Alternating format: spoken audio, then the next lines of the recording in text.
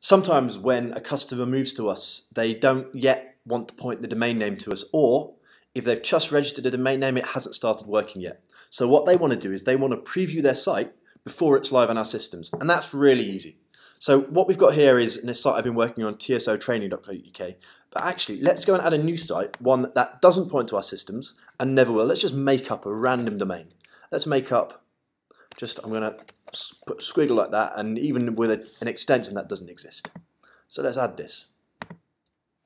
This will take a couple of seconds to add to the system, but clearly there's no way that this ifyghk domain will ever really exist. So it's never going to work. By me putting that in a web browser, that's never going to go to this hosting because there's no way that I could register that domain name.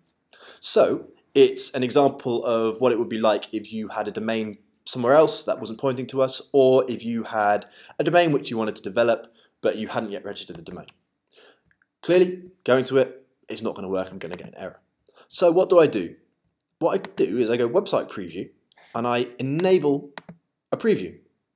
So what happens now is instead of that domain not working, I can go to this preview URL and I see it. That means I can work on my website even though the domain doesn't point to us.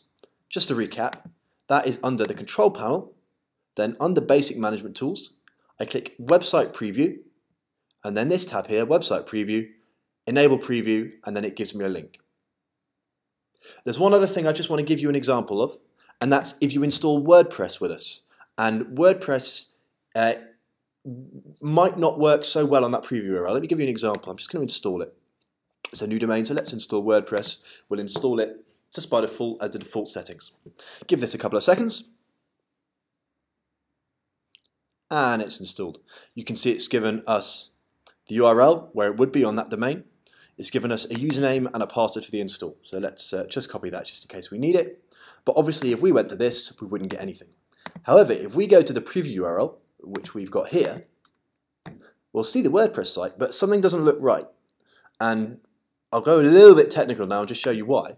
If we go to the source of this page, you'll see that it tries to load things like the CSS and the JavaScript, which is what builds the page, or all the content and the meat behind the page, from the actual domain name, which just doesn't work. So we go back to the control panel, we go to the website preview page again, basic management tools, website preview, then we now go WordPress preview. In this drop down, it's detected our WordPress installs. We want to go to this one which we've got in the root, and we click go. What that does is it updates the WordPress URLs. So now WordPress runs perfectly on the preview URL.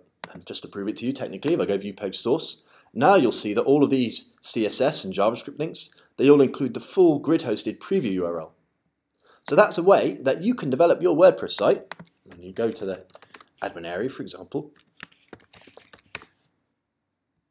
you can develop that WordPress site perfectly on the preview URL, and when you're ready, you just go to settings, then you go general, and you'd say, right, I no longer want to use that grid hosted URL. Actually, I want to now go to my actual domain again, save changes, and now, of course, it doesn't work because the domain isn't live, but that's it. That's just how simple it is to get building a site with us, even though the domain might not point to us. Thanks.